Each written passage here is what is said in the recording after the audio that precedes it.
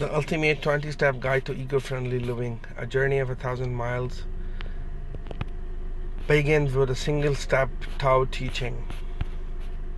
A guide to eco-friendly living, regardless of whether you have decided to go green to help the environment, to save money, or just see how easy it is. Every step you take towards eco-friendly living is one that helps the world. If you are just starting out and want some sustainable living ideas, then here are a couple to get you started. Turn it off. Energy conservation is one of the most important things you can do to reduce your carbon footprint. Leaving your electricals on standby needlessly uses up energy. Hit the off switch and you could see huge improvements, most noticeably in your energy bills.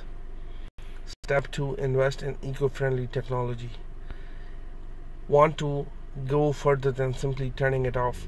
Make sure that the teach you have go is as energy efficient as possible.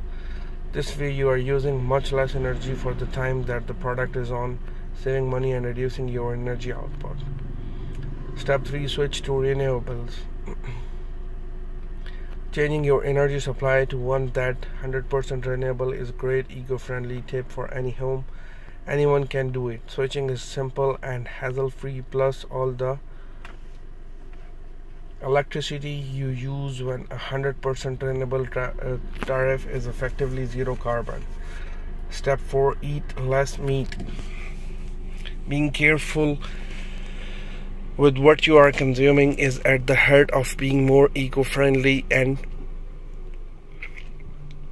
cutting down on the amount of meat you eat can huge impact. Not having red meat, even if it's just for 2 or 3 days a week, can have quite a significant impact on reducing your carbon footprint.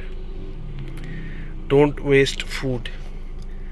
Waste not, want not. Did you know that 7.3 million tons of food is wasted in the UK every year? This isn't just a huge waste of food and money, it's at the amount of CO2 being created in landfills. Step 6. Compost. If you have let your food go that little bit too far past its best by, then you need to be sure to compost it rather than putting it in the bin. Not only will this help create a natural fertilizer and keep your garden green, it also reduces the amount of waste going to landfill, and as it won't break down anaerobically, there will not be a build of methane gas. Step 7 is recycle everything. So this is the short overview of eco-friendly living.